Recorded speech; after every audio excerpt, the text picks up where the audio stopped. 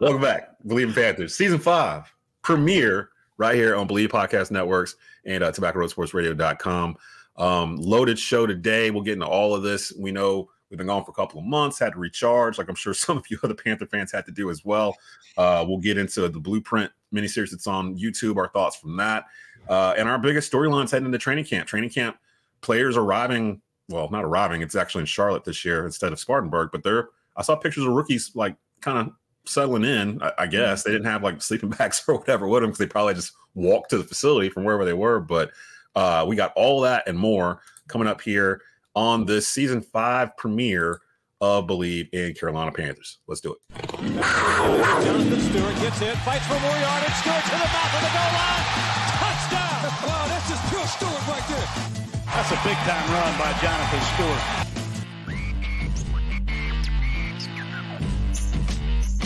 Welcome to Bleav in Carolina Panthers here on Bleav Podcast Networks. Do you believe? Rate and subscribe to the show on all major podcast platforms and subscribe to our social media channels on Instagram, Twitter, and YouTube. Video available weekly at youtube.com/@TobaccoRoadSportsRadio. Do you believe?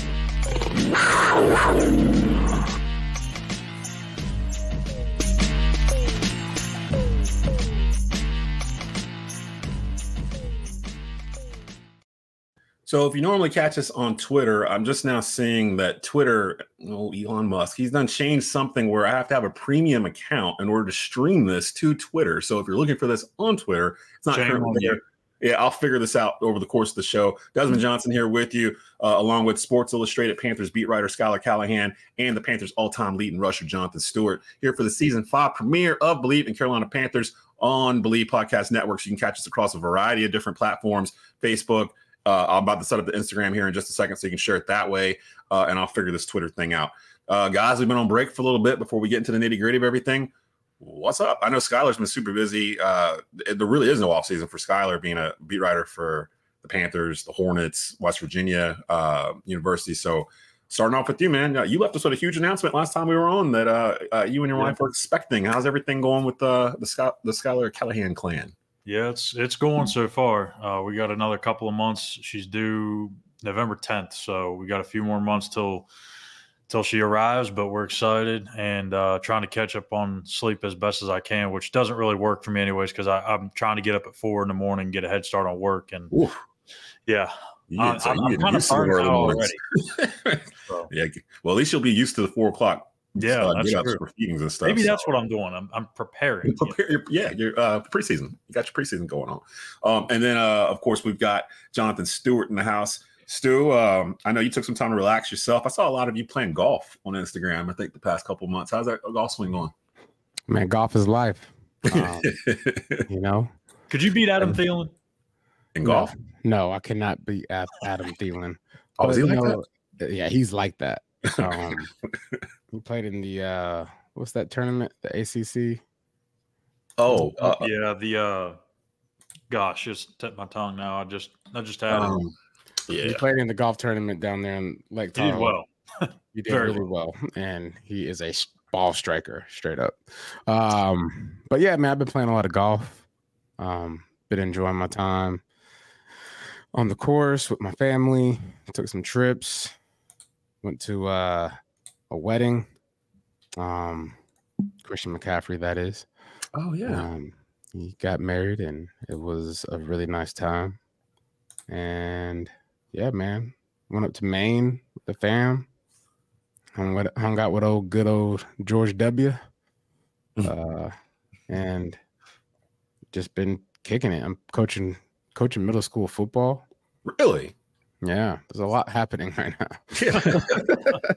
Middle school's in depth too. Like they've got some little kids doing complicated schemes and stuff too. Yeah. We working on the deep thirds right now, drop backs. That's great. When I was in middle school, it was literally power, stretch, and quarterback slant. Like that was all you had. See, I haven't played since I was in 3rd grade, so it was like Pop Warner football, where it's like this hole is 1, this hole is 2, yeah. This hole is 3. Well, yeah. And mind you, too, where I'm from, obviously in West Virginia, we're not blessed with the most skilled athletes. So it's just run the ball. we didn't really have the athletes to throw it either. So maybe that's part of it. I don't know. So we are now live on the Bleav in Panthers Instagram page, so you guys can share the video from there while I still try to get this Twitter thing figured out. Why are they going to make it where you can't stream unless you have a premium account on Twitter?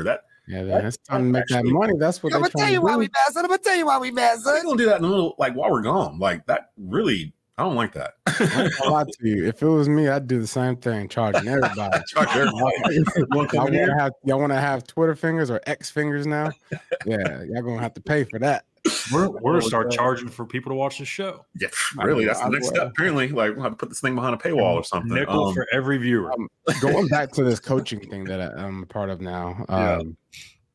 The coaching staff goes like this: head coach Greg Olson, defensive coach. What?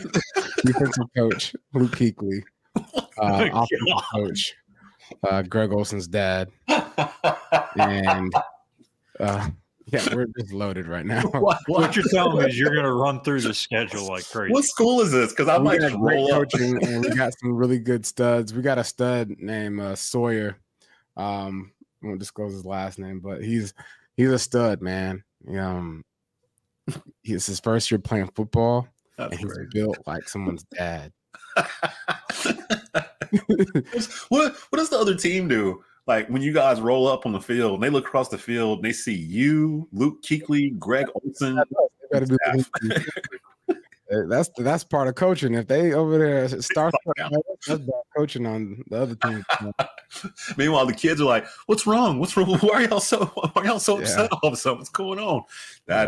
Yeah, I'm gonna have to keep track of that. And then shout out to that's for all the Panthers fans that want that dream team of former players coaching. Well, they have it. It's just a exactly. Middle school ball. Come watch us. Ooh. Shout out to Thomas Davis's son. I guess Thomas Davis Jr. The last high school football game I broadcasted was Weddington versus Grimsley in the Western 4A semifinals, and it was a dogfight. And I got a chance to finally see his kid up close and personal. He put a lick on somebody late in that game, and I think he was a sophomore, so I think he's a junior now, if I'm not mistaken. And Weddington's probably going to open up #1 in the state in 4A. I think they brought back everybody, and people are saying their front seven might be the best in all the state. And you got cats going there. Like it's just like a continuous like flood of kids that realize where recruiters and scout, just where they're all paying their flight miles to. It's a nice I'm gonna go see Weddington. Yeah, it's a nice campus. Like, I don't know if you've ever been there, but like the football field's in the back. You have to go across a creek, so there's like a little troll bridge that they have that you walk across and walk up into the thing, and it's nice. It was really, really nice. I wasn't expecting that. So having said that, I'm hoping my guys will see them somewhere along the way. But we'll see. So all that's about to start happening here in August. Let's get into where y'all go first? Y'all want to get this anger out first before we get into Panther stuff? Because might as well. All right, because some of this stuff is fresh. I'm gonna tell you why we mad, son. I don't know if Stu said he had one. I think Schuyler was trying to decide between two. I have one very specific one. And it has nothing to do with football, but people are gonna be able to agree with me on it, I think. Schuyler, you wanna go with yours, or? Yeah, I guess I'll get mine out of the way because, like I said, mine's very childish and in some ways very selfish. I'm gonna tell you why we mad, son. I've been waiting over a decade for this college football game to come out. Oh, no. And I'm a season into my dynasty, right? Yes, I've been grinding that much. And you've been playing that game. It just came out. Technically, I'm 2 seasons in now, but hear me out. Jeez. After the first year, I've had some players like my star players, like my quarterback, my star receiver, their numbers are all changing. And I'm like, what the heck's this? Like, you can't go and edit their numbers. And when you bring in new recruits, if they want a certain number, it doesn't matter if your starting quarterback's been rocking that number, he's going to get that number. So you can't change it. And to me, it just really messes it up for me because like the visuals, and then you think about like having to learn certain players. Like when I'm trying to go through and pick the player I'm on defense, I want to know who 94 is, who 10 is, who whatever. I have to relearn it all. But the main thing that really ticks me off about it is my quarterback just switched from number 8 to number 87, and my star wide receiver is gone from 4 to 91, and my left tackle is now number 1, and I can't change it. Yeah, that doesn't sound good This at has all. never been an issue with previous football games. Everyone's talking about it on Twitter, but yeah, that's why I'm mad. Again, pretty childish, but yeah, a little bit, but I understand because to be honest, most people playing that game are not children. From what I understand, it seems like it's grown adults like playing that game. I'm gonna tell you why we mad, son. I'm gonna tell you why we mad, son. Actually, everything I've heard, like the detail in that game, all the way down to like they do like the Wake Forest chant, like when Wake gets a first down, it's like first down Wake, and then the crowd goes Forest. Like they got that in there. Like they had Wake Forest new uniforms before they even unveiled them to the public. They did a really good job with all the detail. Like I don't have much to complain about with it other than that, but you see all these updates that they're trying to add to it. There's some school logos that I haven't noticed but have messed up, or they've got some audio wrong. I just think they crammed so much into this game at launch, and maybe they needed to even push this back another year, or maybe just add some of this stuff over the next few years instead of trying to get it all into this one game. Yeah. But the demand's definitely there. That's all I've been hearing about from people was that game. Mine actually has nothing to do with football, but the country should be able to unite around this. Yeah, I'm gonna tell you why we mad, son. I'm gonna tell you why we mad, son. I'm trying to figure out how I want to go with this. Oh boy. Why do people think that this year's U.S. men's Olympic basketball team could run with the 92 Dream Team? Because that's the sentiment I keep getting from people that, oh, this team is one of the greatest ever assembled. They would be able to play with the Dream. They beat the Dream Team. And I'm like, this team almost lost to South Sudan like a couple days ago. Like it took a LeBron James layup with 11 seconds to go. They were down the entire game to South Sudan. South Sudan has JT Thor, who Schuyler's very familiar with. He was in and out of the Charlotte Hornets 15-man rotation and couldn't stay in it. And the Sudan kid that's going to Duke, that's in their top class or whatever. I think the 7-foot kid, I think he's on that team. That's it. That's it. And this team with LeBron James, Steph Curry, Kevin Durant, Joel Embiid, Devin Booker, Anthony Edwards, who we were high on at the end of season 4 of this last year. They got all these players. And it's like they don't play defense at all. Like all of them are standing outside the 3-point line. They're all looking at LeBron pretty much. LeBron is 39 years old. He's playing 40 minutes a game, an exhibition game. Out there killing these young boys, though. Yeah, they're killing them. He's 39. I'm like, they haven't even started the real games yet. And the real games start this upcoming weekend, I believe. But and by no means is it guaranteed that they're going to win the gold medal. Like, in fact, I'm kind of expecting them not to, because they kind of remind me of the 04 team, where they had LeBron and I think D Wade and Carmelo were on it, but they were like 1 year into their careers, so they didn't really play. Larry Brown was the coach, had like Allen Iverson on it and Tim Duncan, and they won the bronze. And that was when people were like, oh, okay, we need to get back to getting all this stuff together. And that led to the 08 Redeem team and Kobe and all that. Kobe played defense. Kobe actually led that team defensively, and they played. Who's doing that for this team? Because I think there's a single player on this team. There's still time. There's still time for them to figure that out, right? If you look back, though, like Kobe was the one that had to ignite everybody. Like, hey, we dragging our feet here. Y'all better step up. And they had some games where they was playing poo-poo, like they was playing against South Sudan, right? Yeah. And so, but I will say this: the game is growing, right? Just like golf. Yeah. But basketball isn't necessarily like you have talent that's growing internationally.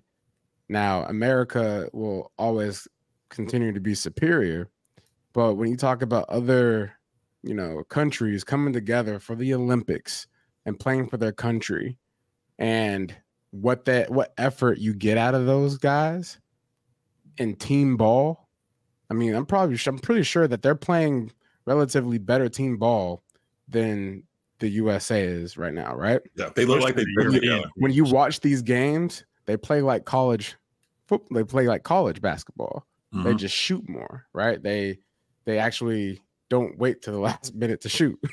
Like, you see a shot, they take it. But that's really kind of how I see the international, game and the struggles for the USA.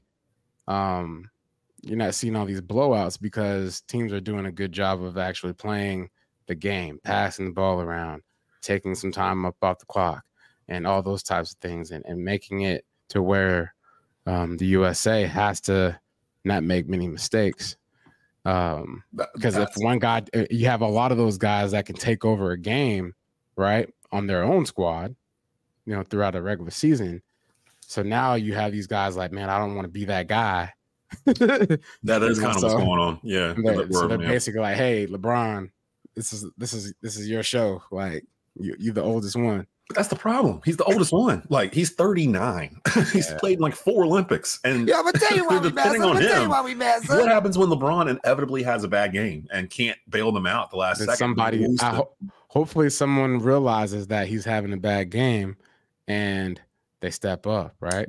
Where is Steph Curry? Like I feel like a lot of it is like the desire to win. And I don't know. Maybe I shouldn't be questioning, but I just feel like it's not, the passion isn't as there maybe as it once was like 30, 40 years ago, or even 20 years ago for the USA, because they've dominated this thing for so long and the game's changed now. We talk about load management in the NBA all the time.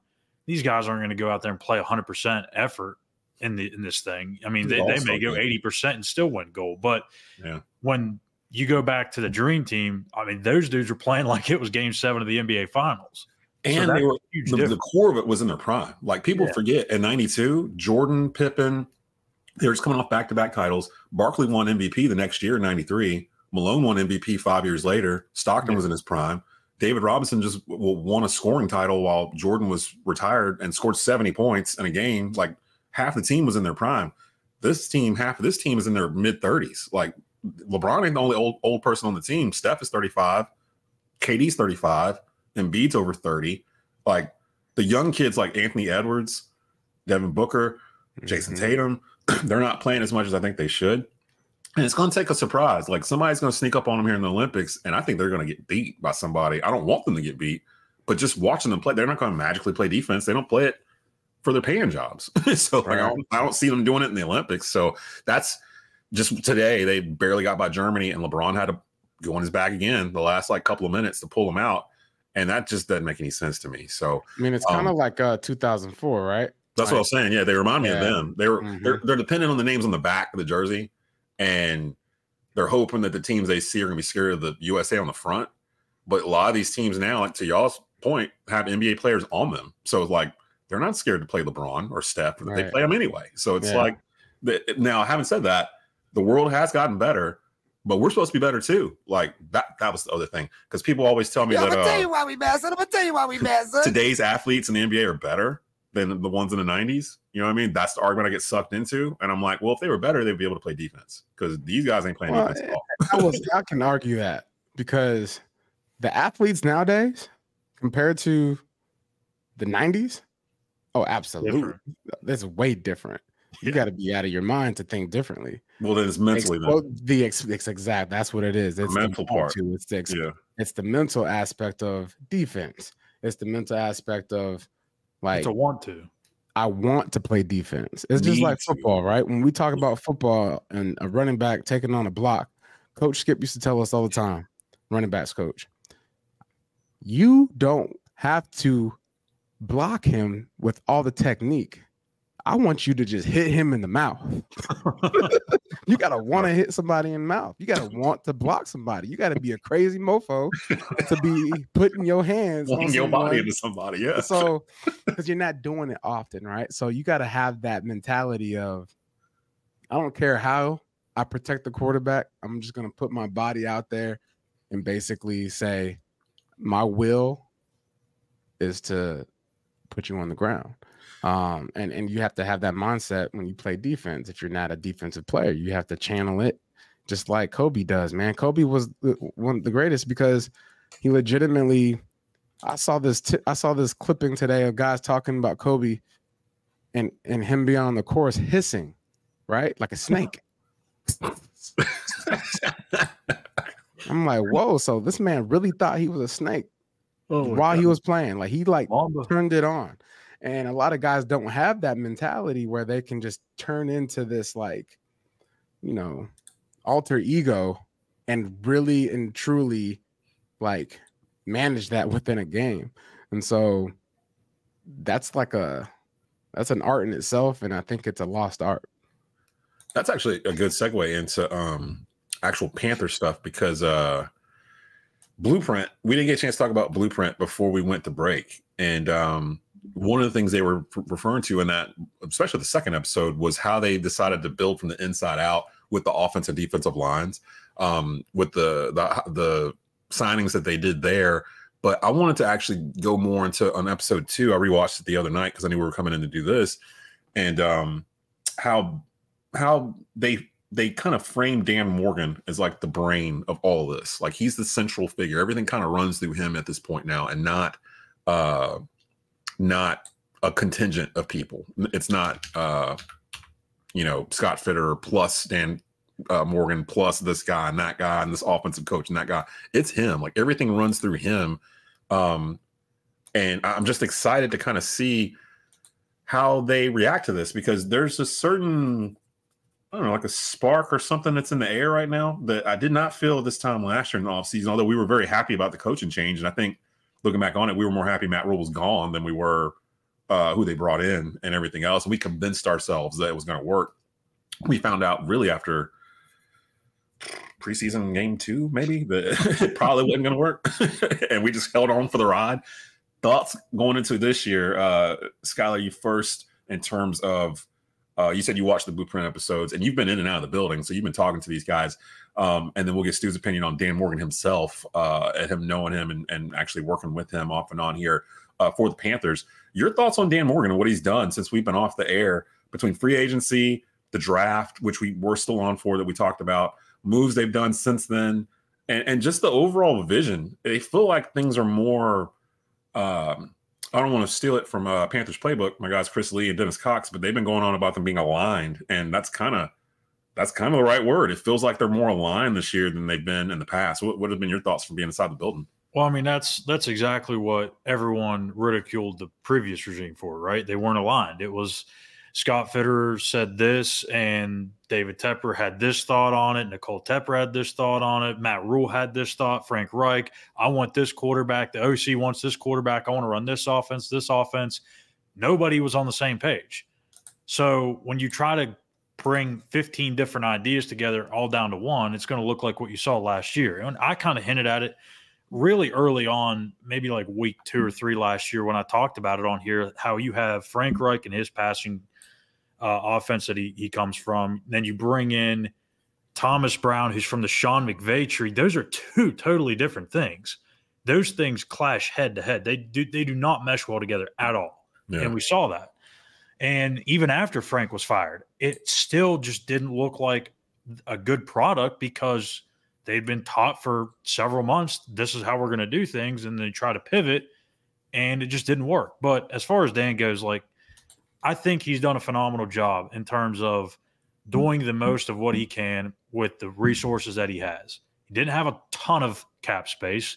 He didn't have a first-round pick until he traded into the round. And I think he did a really good job with that Brian Burns trade. You get that pick back next year, that second-round pick. They eventually made some other moves and got that second-round pick back for next year. They were able to get Brian Burns off the books, which, as good of a talent as he is, I don't know that you want to pay a pass rusher $30 million when you're starting to really try to get this thing moving again. So it makes sense. But with Dan, I think the difference between what we're going to see in the future with him versus what we saw with Scott is, look, you have a guy that not only played the game in the NFL, but played it at a very high level and played it here where he's managing the roster. He understands what it's going to have to take for this team to be competitive, to be in the mix for the NFC South titles, and so on and so forth. I don't know if Scott really knew that. He comes from Seattle, all those years with John Schneider. He's a baseball/football guy. He's a smart guy, but I think he was playing too much of the upstairs thing, trying to figure out how to be cute with analytics and stuff like this. Dan Morgan uses his eye and says, yep, that's the guy for us. Yep. If he plays hard, plays fast, plays physical, that's our type of guy. And I think that's what's going to really bring out the new DNA in this team, is we're really going to see it look like what Dan Morgan was when he played here. That was the vibe I caught from Blueprint, that he's really The difference between Scott Fitter and Dan Morgan is that Scott Fitter didn't have a. Here it is. Scott didn't have a type. He didn't have a type. Exactly. Dan had a type. Dan knows exactly the type of guy he wants, and he echoed it throughout the episode. That dogs. He wants a dog. He's mentioned Stu. He's mentioned Steve Smith. He's mentioned other guys that have played for the Panthers in the past, where he's like, we need a guy like this. We need a guy like that. And he uses Stu or Smitty or whoever as an example, not just as a player, but as a leader, and like the mentality coming in and day out, so that the younger players are seeing this and they're following. And I thought they did that in the draft. I thought they did that really well in terms of finding guys, especially after round 2, that could be diamonds in the rough. Stu, what are you seeing from being in and out of the building in terms of Dan Morgan's had now? When did Dan get hired? Back in January? February? It's been a minute. Yeah, it was around that time. Before the Super Bowl? I think it was before the Super Bowl, wasn't it? So he's been in now about half a year, 6 months. The team has had a drastic makeover in terms of the roster, in terms of turnover. We'll get to our big three, our 3 biggest storylines going into training camp here this week here in just a second. But your thoughts on what Dan Morgan's done, just taking control of this team, because it feels like David Tepper and Nicole Tepper have been like, okay, we've tried it this way, we've tried it that way, let's try it this way, and we're going to step out the way, and we've got an actual former Panther in the middle of it doing it that knows how we want it done. What are your thoughts on that? Yeah, man, like it's basically like this. You can take a star player, right, and put him on a team. But if you expect him to change the team because he's a star player, and you expect him to have, elite numbers just because he's placed on a team, it doesn't mean anything, right? And I think Dan Morgan realizes that. I mean, you see it with the Brian Burns trade, right?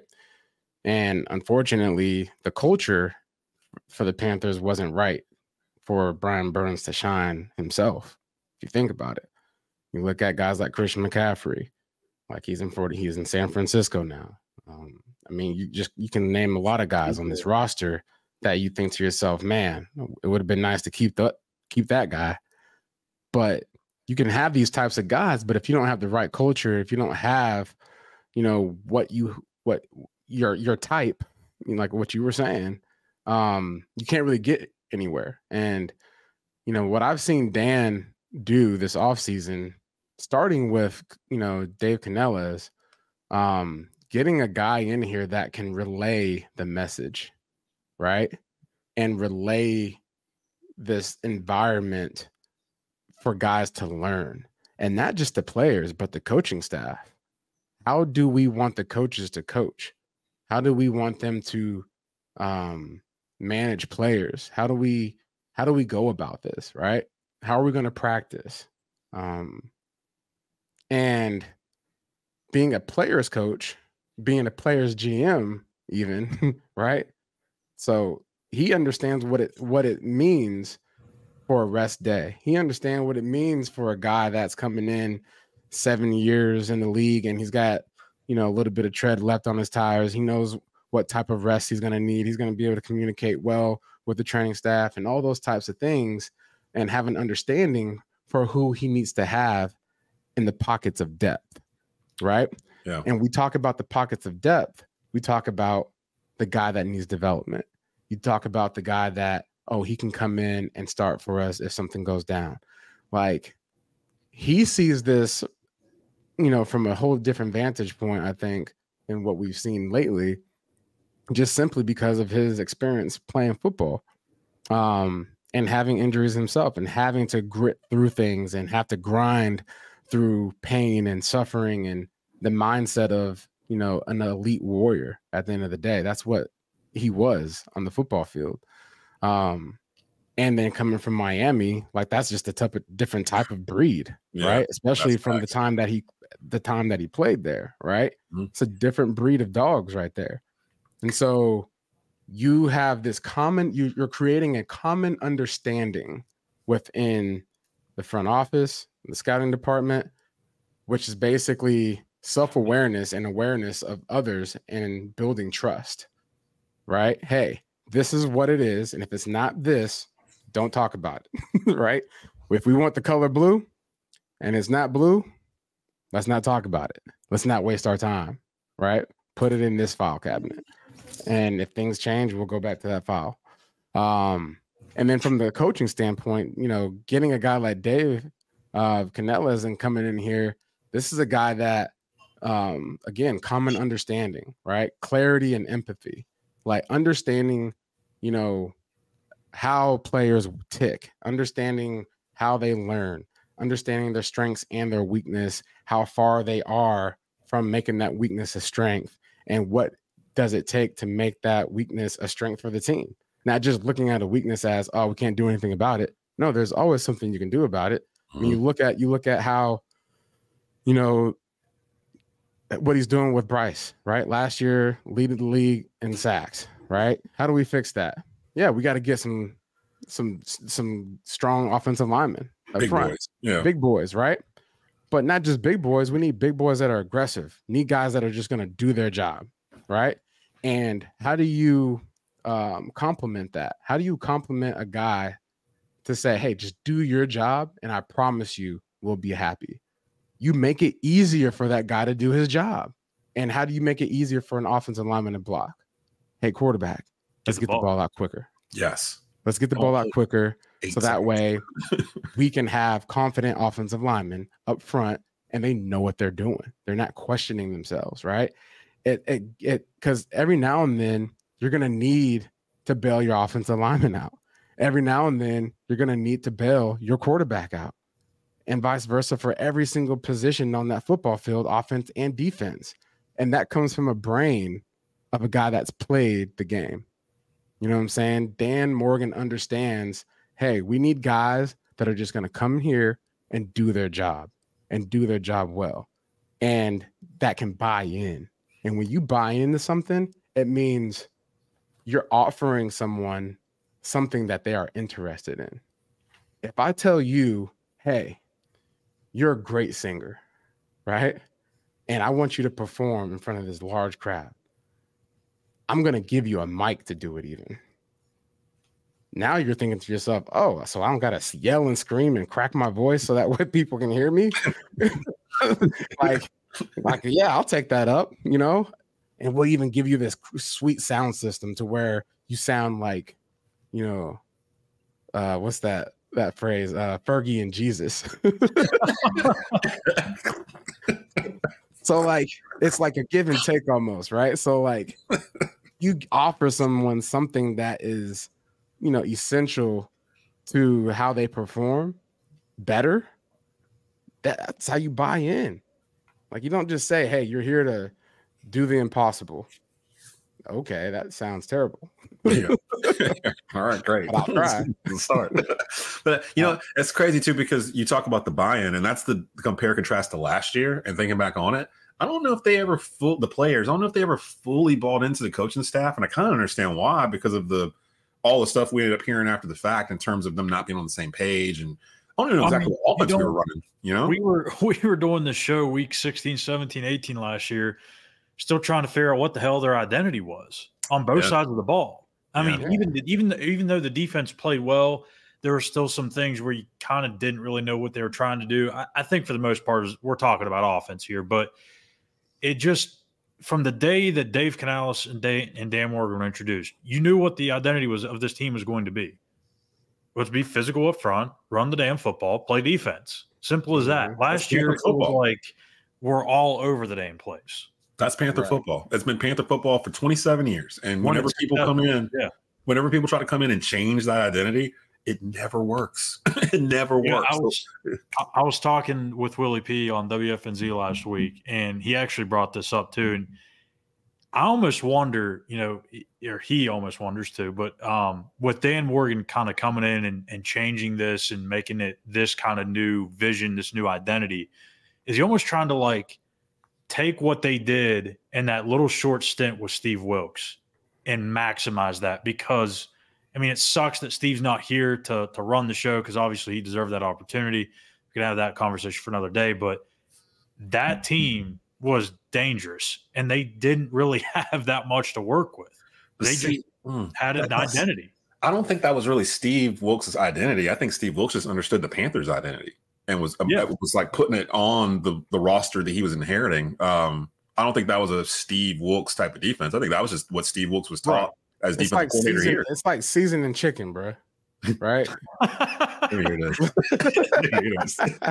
But go on. This is like, so you go into your seasoning drawer, right? You got to figure out what you have so that way you can season your chicken. You just don't be putting anything on your chicken, though, right? There's 4 essentials. You got to put on there. You got to put some, like you got your Lowry's, okay? You got your garlic, salt, okay? You got your lemon pepper, okay? And then you got some paprika, okay? And then you got salt and pepper. Hold on. You use Lowry's to start off. You gonna finish with some salt too? Nah, bro. I'm just saying the essentials in your within your drawer. You won't put it all in there, chicken right? You about to cook, but like if you thinking to yourself like oh, I'm gonna throw some ginger in there. Like, wait, hold on. What you doing?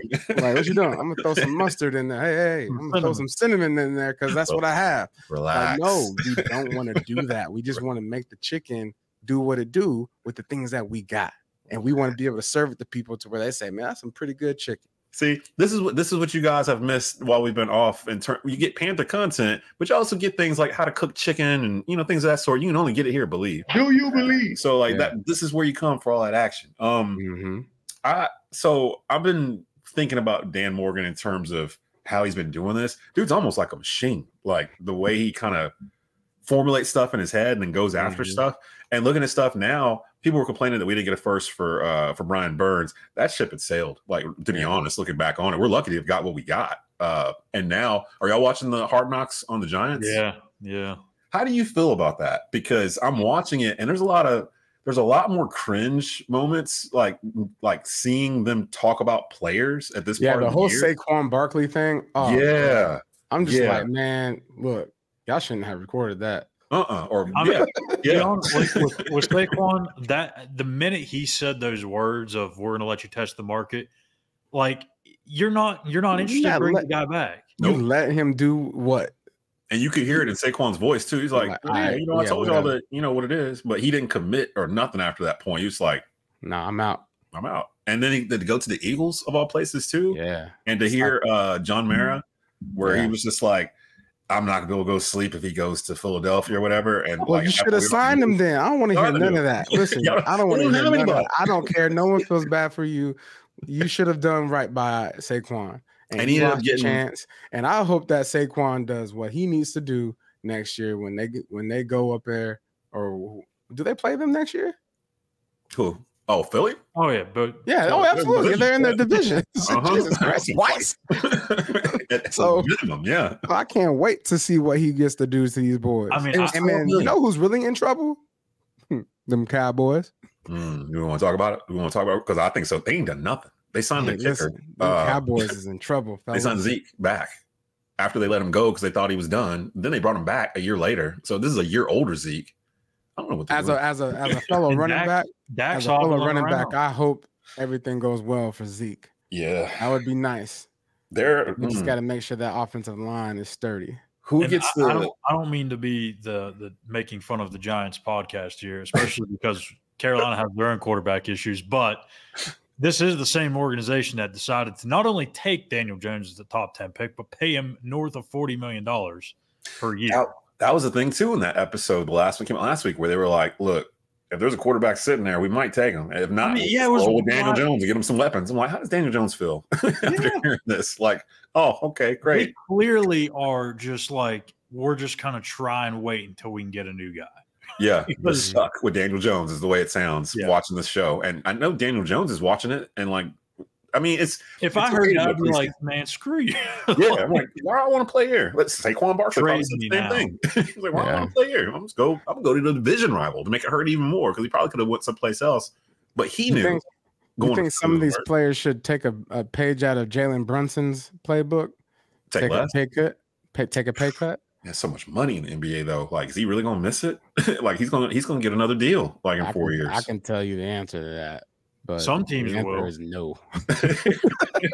Yeah, answer is no. No. If you offering me something, listen, I know I know what I'm worth. Like, pay me that. Exactly. I think you'll see some guys do it. Depend like where they're at in their career. Like if they're like if you Tom 34, Brady or something like that, like I don't think Tom Brady. Well, he did a little bit. If you're a star receiver, like if you're Devontae Adams, whenever his deal's up, I mean, like I think you would want to go play with Patrick Mahomes for a year.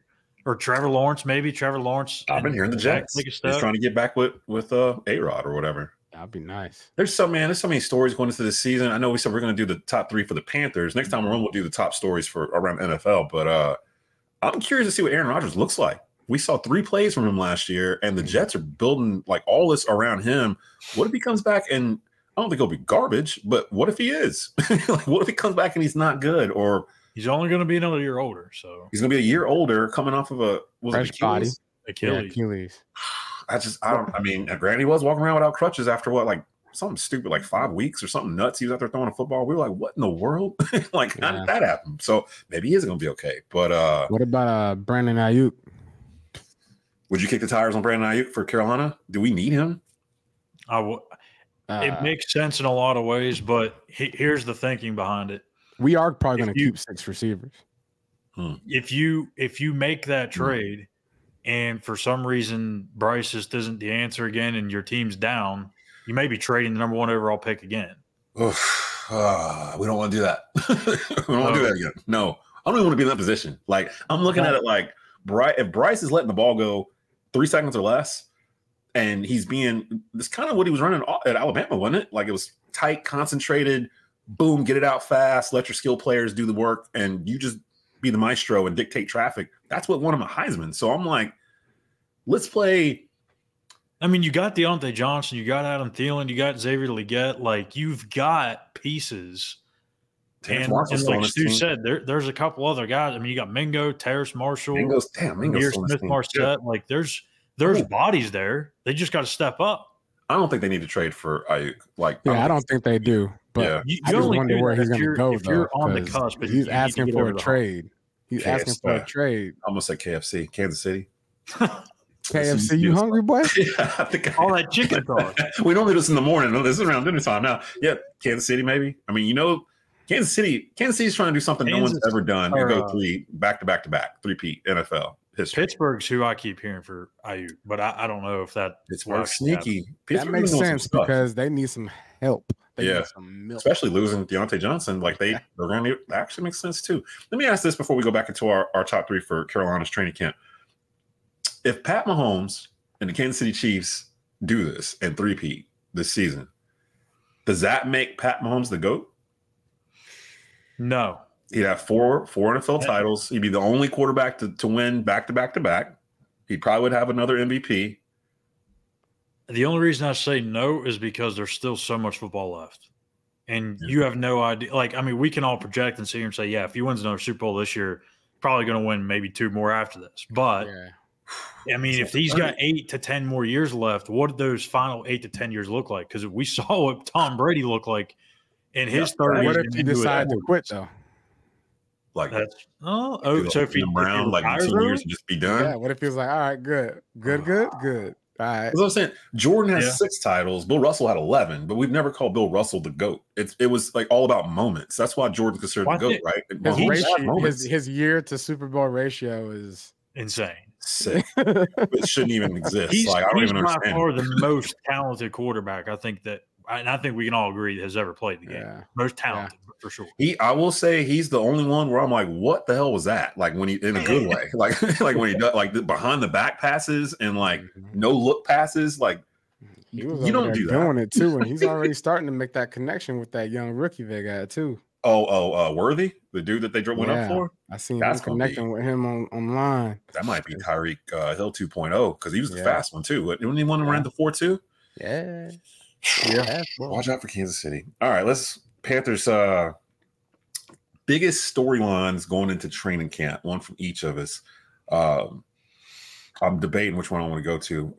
Who wants to set this off? Because we got a couple things here. Things are better than they were last year, but there's still some open stories here that we don't have answers to yet. So I'm curious to hear from my guys. in terms of what's the one thing you're really keeping an eye on as we start training camp, which starts Wednesday, right? Yeah. Stu, you open the lid on this thing. Yeah, you in there. Let me see here, man. I mean, I guess really the concern is just protection. We just got to know whether or not we can protect Bryce. And all that money they spent, if they still can't protect this, I think we will only be able, because this is how I see it, right? Off season, we've been speculating, right? The guys on paper, up front, they dogs, right? To their right. But we got to see them play together. We got to see Bryce and his, what he's been working on this offseason. Clearly, he's been in the weight room. I don't question his work ethic at all as far as what he's going to, bring to the table. But we just got to see whether or not he can be protected consistently. And if he can protect himself, by getting the ball out faster and just getting on some, some good chemistry lanes with his offensive line, his protection, and just the groups of receivers out there getting open, yards of separation. You know what I'm saying? I want to see that. I want to see that expand. I want to see that, be better, basically, because last year that was a problem too. Guys weren't open. So the offensive line, quarterback, and then just guys getting open, and hopefully Deontay Johnson's presence helps all that, and then obviously having Xavier Legette, out there. I'm excited to see what they do as far as dressing up things and getting him moving around in the backfield. But mainly just protection. It wasn't just word salad. They did what they actually said. When Dave Canales came in, he said, our main priority is to get weapons for Bryce and to get protection for Bryce. And that's literally what they did. And free agency in the draft, it was all centered around Bryce to the point where they didn't really do a lot defense-wise in the draft, at least. Schuyler, what you got going for this? What's the main storyline you're looking at? I mean, I hate to be the Debbie Downer, but when you're 2-15, there's a crap ton of options to pick from here. But I'm going to go in Stu's wheelhouse here because I think it could go cornerback. I could talk pass rushers, replacing Burns, but I want to go with the running backs because you have, 4 or 5 different options back there. And I'm just going to put this out there. Early on in his career and in his college career, I was a huge Chuba guy, and I still am a Chuba guy. I just don't know that what we saw last year is enough for me to say he's the number one guy going into camp, into the season, and he will finish the season as number one. A lot of people just seem to think just because he stole that job from Miles Sanders a year ago, think that he's the guy. Folks, he averaged 3.8 yards per carry. That was only like 0.5 yards better than Miles Sanders behind that offensive line. It's not necessarily Chuba or Miles' fault because of that O-line, but I didn't see RB1 stuff out of Chuba, and I'm not saying that he can't be that. I just think you have so many options back there, especially when you're still paying Miles a pretty decent amount of money. Yeah. Let the man try and earn that job back. Let those two split the workload early on in the season while you're trying to get Jonathan Brooks back. You have Rashad Penny can handle the short yardage stuff. But I just don't know. Like, I've tried to play this scenario out many different ways, and I can't get the same answer every time as to what this thing's going to look like in terms of the division of labor at the running back spot. Like, I don't know who's going to be number 1, 2, 3, or 4. I can't figure it out. That's a good point you bring up because we didn't really clown Miles Sanders. In fact, we were one of the few podcasts where we were like, hasn't he been hurt since like preseason? And he was kind of hurt throughout the year. So we were kind of letting people know, well, he had a hip injury or something and something else. And that stuff lingers. Once you're in season, you don't become 100% healthy again, right? Mm-hmm. Stu, like once the season starts. So we kind of knew, but we also were like, do we need Miles? Because we're paying all this money to him and Chuba's actually doing what Chuba's doing. But to Schuyler's point, Chuba didn't even break 1,000 yards last year, and he got a majority of the carries after a certain point. I'm curious to see Miles in this too. I'm curious to see all of the running backs in this behind this offensive line because it's not the same offensive line. And again, it feels like they're going into preseason with an identity. Like Stu said, if you know what your assignment is, it's a lot easier to complete it than to be told, oh, just, Just get out there and make something shake, dog. Yeah, do a little razzle dazzle. Like, you know what we do. You know how we do. Just get out there and do it. Well, to go back to Stu's, all the different seasonings and stuff. If you go in the drawer, sometimes you don't have all those things, and you run out, and you're like, "Oh crap, what are we going to use now?" So salt and pepper. So last year you had Chuba, you had Miles, and you had what else? You had your salt, pepper, and you didn't have anything else really. This year you have the full cupboard. Like you have so many different options, and that's what Dave Canales has said. He's like, everywhere I've been, we've had to dig into guys on the practice squad at running back because you're going to need that many guys at running back. You're going to get banged up, especially if you're going to run the ball like you're intending to run it. Right? They're talking about running the ball, and I believe them. Like I believe there's not going to be a guy that's going to have 300 carries on this roster. So just get that in your head now. But I think they'll do like a 2-3 headed monster of running backs. I don't think it'll be like one lead back and then everybody. It won't be like a Derrick Henry situation. It'll be Chuba, Miles. Take your turn. Yeah, the kid we drafted, who I saw, they're keeping him. They're not rushing him back. They don't need to because they've got guys ahead of him that can carry the load. That offensive line, though, that's one of the things. For me, it kind of connects to that. I kind of have two things. One of them is a continuation of the end of last year. I want to see Bryce Young's footwork because that was what I got flamed for on Twitter at the end of the year last year. And everyone was like, oh, well, it's the offensive line, blah, blah, blah. I'm like, no, it's actually coaching. They're not coaching him to do this. He's just literally leisurely taking a step or two back and then tossing it into the secondary someplace if he gets the ball out and from pressure or whatever. And from what I saw in Blueprint, that was one of the things Dave Canales was hitting on first. Like, we got to get your footwork right before we can get you getting the ball out in 2.7 seconds and knowing the route. Like, everything starts with your feet and your hips. Like, we get all that together. And to see Dave Canales and Bryce working on that and seeing Bryce actually climbing the pocket, like doing the ladder and everything. It does look better. It looks better. We saw a very small glimpse of it, and who knows what we'll see because it's going to change whenever you get guys actually diving around your feet. But when we were back in spring, like it just looked much better, looked more crisp, more clean. I mean, Stu, you were there right there with it too. I'm sure you saw it just as well. Yeah. I can tell you this. When it comes to offseason, what people do need to realize is when you get players like Bryce that, I say, some people say love the grind, right? Love the journey. I like to say respect the grind, respect the journey, right? Respect the fact that you have to go to practice and you have to perfect your craft. Bryce Young is a guy that I think he sees this opportunity, this off season, and he says, "Oh, I get to go get better today." And I feel like he's done that. He seems like that type of guy. And when you're getting paid to lead a team the way he's being paid and in the position that he's in, this whole footwork thing, if he's being taught something, best believe we're gonna see that come to fruition. I look at Josh Allen, right? Yeah. Josh Allen from one year to the next, when they were like, "Hey, work on this and work on that," totally different. Yeah. Right. And so these are professionals. These guys have the ability to learn probably faster than any average person. If at the end of the day, like, the coachability at this level is outstanding. And that's one of the things that he tested well on, right? So tested the highest, not all tested high. Yeah, and he seems like he has the right coach to get him there. See, and I know I'm over here getting people riled up and excited. Yeah, you are. Yeah, you are.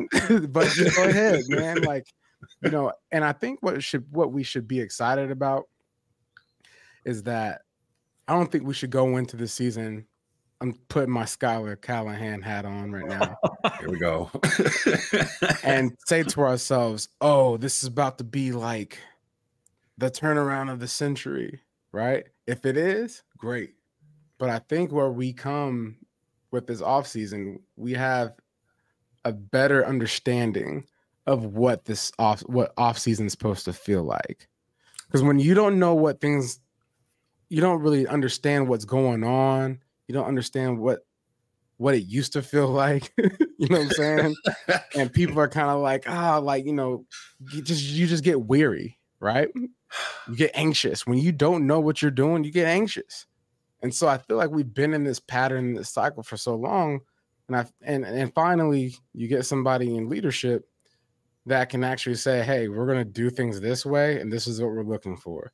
And so now we can all sit back and say, oh, well, that looks like exactly what he said he was looking for. So I guess we'll wait and see, just like he has to wait and see. And if it doesn't pan out, then it doesn't pan out. We're not all up in arms. And we just understand that, hey, this is year one of Dan Morgan and Dave Canellis. Go to year two. And then we start stacking the years and stacking the players and stacking the culture, stacking, our expectations. Right now, our expectations are let's win more than 2 games. Yeah. But I will say this, though, about me being the fan on the panel here. I will say this. When Carolina has gotten good, it didn't take very long. When the coach came in, it took about a year or so. And that second year was when you kind of knew whether or not they were going to be here or not. Well, and I'm talking Ron Rivera.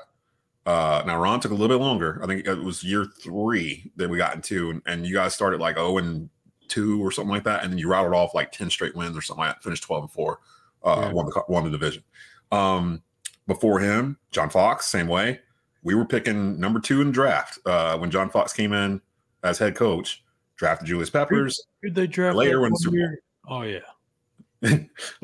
Steve Smith was in that draft too. I think Jordan Gross was in that draft too. That might be one of the best drafts we've had. That is like class for yo. So the draft class set it up. So Fox is the same way. And then even the very beginning, Dom Capers, way back.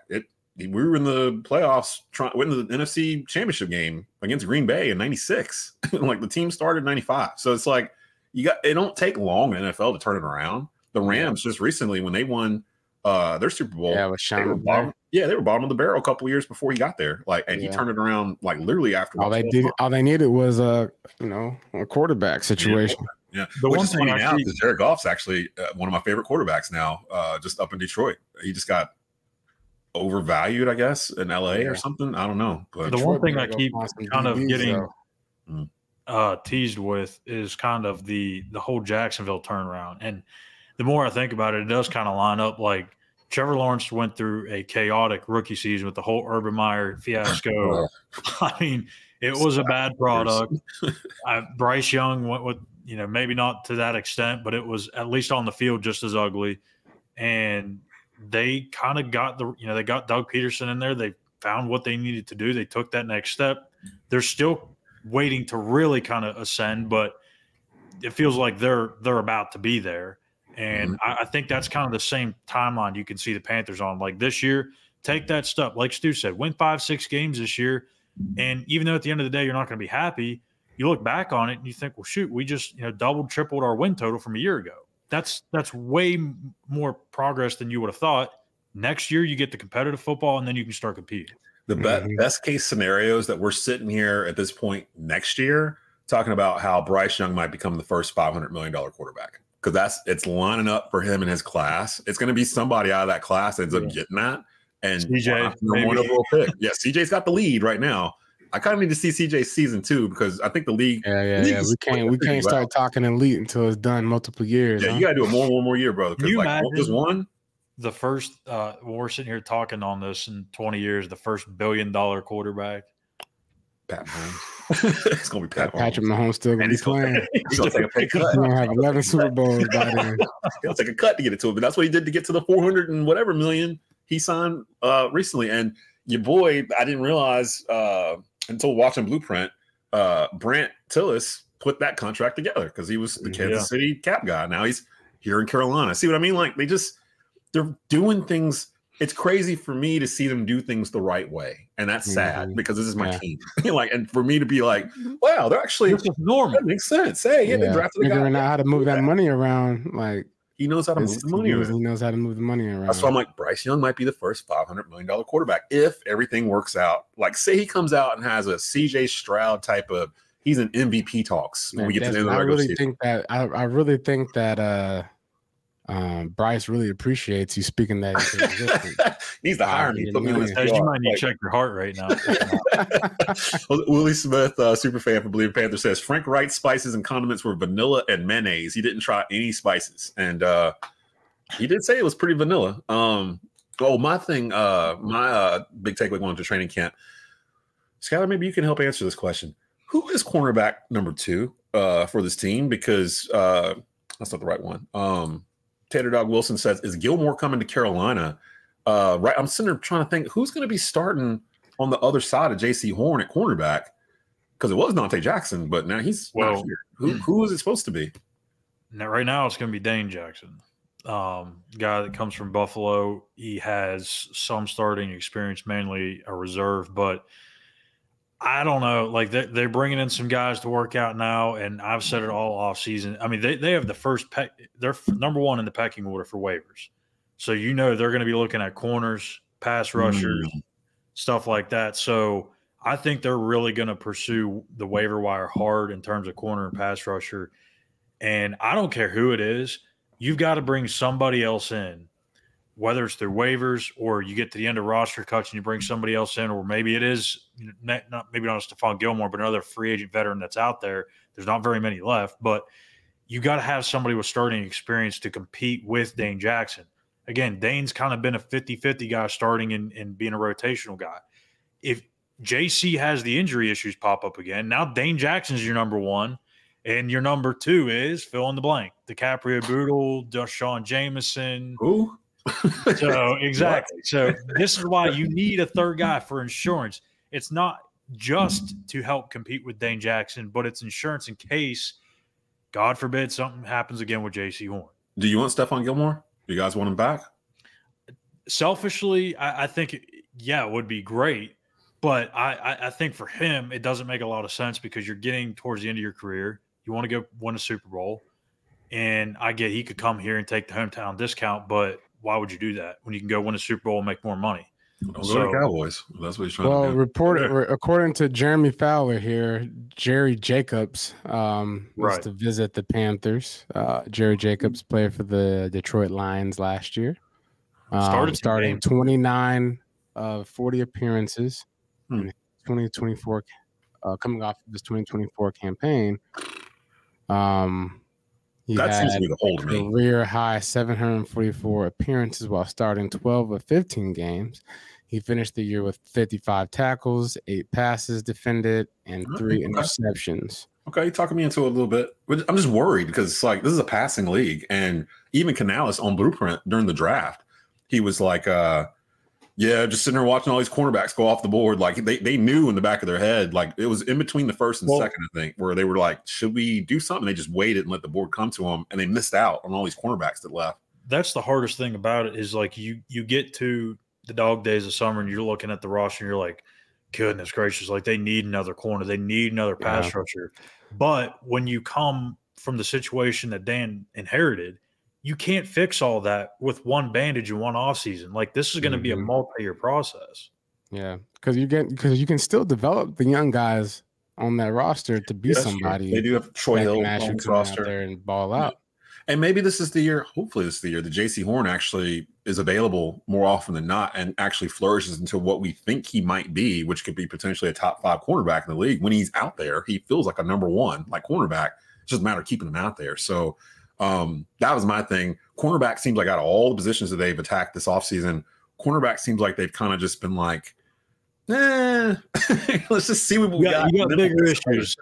Technically, I mean, you had to fix the O-line. You spent $154 million on patching up that interior. And to me, that's way worth more than anything you could have done at corner. That's true. And then they had to address, they lost Brian Burns. They lost Frankie Louvu. They lost key guys in the front 7. They had to play Moneyball, though, remember? They did play Moneyball. And I think they did a good job. I'm curious, too, about Jadeveon Clowney and how much he can actually give at this part of his career. Because if he can give us 7-8 sacks, you know what I mean? That's yes.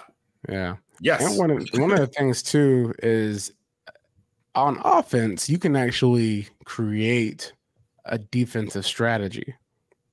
If you go out there and run the ball really well and hit these play actions like you're supposed to, you're running the clock out and you're scoring. If you run the clock out and you score, you put the defense in a less stressful situation, right? Because now your opponent's offense has to figure out how to basically get deep. You know what I'm saying? You can't just necessarily go under routes and crossing routes all the way down the field because you're running out of time. That's right? what Jim Tressel used to do when he was back at Youngstown State. Like, he knew he didn't have the talent to beat some of the teams he was playing, but he would suffocate the hell out of teams by running the football and not giving it back to them. It would irritate the crap out of other teams. That's how he would win games. See it in high school a lot where they can't throw, but they got a huge offensive line. Yeah. Look at how the Seahawks were when they were the Legion of That's Boom. A good point. Yeah. Like, they were basically like Russell Wilson they were running the ball and there was play action. And Russell Wilson was getting that ball out. And if he wasn't getting the ball out, he was getting up out of there. I couldn't stand Russell. 3rd and 15. 3rd and 15. Russell Wilson. If it's 3rd, he's gonna connect. He's going to convert it, and it's gonna take 15 seconds for that play to develop. And the teams that when you stop them from running the ball, that's where teams can get ahead, right? I look at how we played them in the playoffs, right? Mm-hmm. They couldn't stop our run game, and we stopped theirs early on. So we got the bigger jump. Mm-hmm. And then, lo and behold, they start coming back in the 3rd, 4th quarter. Oh, you talking about the playoff game? Yeah, playoff game. Man, y'all about gave me a stroke in that game. I'm like, I'm up here. And I'm like, but oh. I just think once this team really understands the identity, like the defense will understand it and the offense will understand it. And it just goes back to that saying that I had earlier. It was like the common understanding. Everybody going into work every day, understanding who's who, what they do best, and how we're going to win these games. High school is more fun when you show up and you know everybody as opposed to being the new kid. And you got to make all those relationships from scratch all of a sudden. If you were watching on Instagram has an hour limit, so it cut that off. I figured out what was up with the Twitter premium. I don't have time to do it for this episode, but we'll have it together by the time we come back for the next episode. And I'll tell you guys. Yeah, well, yeah. But I know he still got me, but I've still got to give him some money. But we'll figure out all that. So we'll have it back on the Twitter, on the Bleav in Panthers Twitter account the next time we're back on. I think I'm trying to, you guys, you've been on vacations and stuff. I have not gone anywhere like all summer yet. We kind of pushed it towards the end of it in August before all my high school football and all that stuff starts back up again mid-August. So I'm not sure if I'm going to be here first week of August. I don't know where I'm going, but I'm definitely not going to be home. So we're definitely going somewhere. And I may come down to Charlotte for Panthers training camp in August. And I want to get coordinated with y'all so we can actually see each other and maybe do something down there. Even if we do an episode and I'm sitting in a hotel room, it'd be after I'd been at training camp that day or whatever. Last year left a bad taste in my mouth in terms of not being able to see anything. The only thing I got was a sub for my efforts for dropping down. It was a damn good sub. Shout out to Monster Subs in Spartanburg. That should have been a sign of the things to come last year. It really should have. Looking back on it, like that was the Jets joint. So what we should do is, though, we should go to 1058 to get some wings at Thomas Davis spot. Yeah. Oh, say less. You ain't got. Yeah, nice little plug for Thomas Davis and his family. We need to see. We're gonna be there during training camp. Let us do a little something while we're there, because we could easily. I can bring all my stuff and set it up, and we can do an audio episode of pod while we're there in there. Maybe get TD on if he's in the building. So we'll see, but it's all up in the air. Training camp starts Wednesday. Players start to arrive tomorrow, even though it's move-in day. It's a practice facility, right? They're at the practice facility. Yeah, they're at the practice facility. They're at the stadium. Yeah. How does so they're at BOA? So how does this technically work? How does this work in terms of, because that's a smaller area than Wofford, right? So is it first come first serve? Because I know the tickets are free. There was an allotment. I can't remember the exact amount. Maybe Stu, maybe not. It may be like 2,000. It was like 2,000 or something like that. Yeah. So apparently they, and I don't know because I haven't been down there since OTAs and minicamp, but they were doing a whole bunch of construction while we were there. And I think they finished it all. And I think there's even bleachers now. And I think there's like an actual space for fans to like go and get a drink or whatever. Like So if that's the case, it's really changed in the last like month and a half. So I'm interested. Yeah, they got bleachers right there at the entrance where the bubble used to be. I got to plan this out then, because I do think I'm going to try to go down because I'm an hour away from Charlotte and Kernersville, towards Greensboro, with some High Point area in the Triad. So it doesn't take but like 45 minutes to an hour for me to get down there. But I'd probably stay and drive back in the morning like I did before. Even though Spartanburg was another hour or 45 minutes or so on the other side of Charlotte, I think it was. So it was a little bit of a longer drive. But yeah, to Stu's point, I probably should have thought about that whole experience going into the season as a precursor to what was going to happen in the season. No bad juju. No bad juju. I'm feeling good. I know you guys are starting to feel better than we did at the end of season 4. Dave Canals is in the house. Dan Morgan's driving the bus. Bryce Young looks bigger, looks a little more confident. He's never going to be the guy that talks you into a victory. He's not the rah-rah talk guy, but he leads by action. And I'm curious to see how he handles this with the franchise actually still believing in him and giving him the weapons he needs. This is Bryce Young season. Like it's got to happen because if he can't do it this season with what they put around him and the O-line and everything else, this conversation is going to be a lot different for us at this point next year, I think, because David Tepper and Nicole Tepper don't strike me as being very patient. So I don't know if they're not to this extent, like letting them go 5 years and then not getting anything out of it. And we restart all over again at quarterback. I think Bryce will be fine. I think this year, no matter what happens this year, this has got to be a start over year for him, because last year you basically dumped him in chicken grease. Yeah. So it's about chicken today. What is going on with chicken today? It's something about fried chicken today. Yeah, man. Some hot sauce. Well, I think we're gonna stop it right there because we ran a little bit over. Follow us on Twitter at our own personal handles, and of course at Bleav in Panthers on X, whatever the kids call it these days. Yeah, just whatever. Follow us there. You'll get the latest on when the next shows are. It'll be kind of herky-jerky as we're in training camp and figuring everything out. We'll be back on our regular Tuesday schedule once the season begins, so you'll be able to catch us there.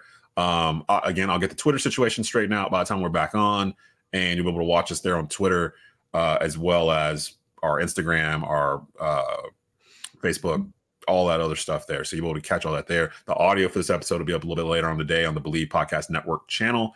Anything else you guys got before we get out of here for today? Go golf. Good to be back.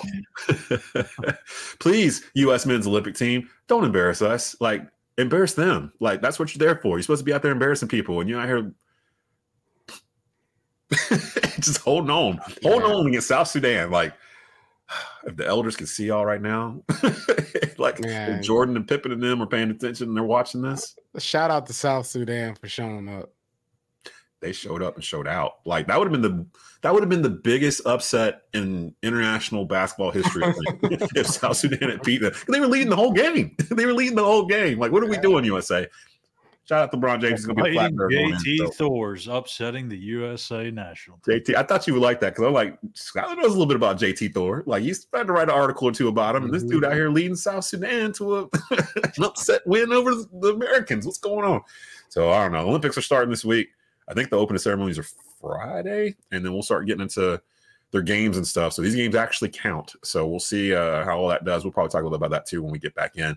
Shout out to everybody that stopped in today for this opening salvo season 5 premiere. Again, follow us to find out for the next one, probably next week. But for Schuyler Callihan, for Jonathan Stewart, this is Desmond Johnson. You've been watching and listening to the Bleav in Carolina Panthers podcast here on Bleav Podcast Networks. Keep on it.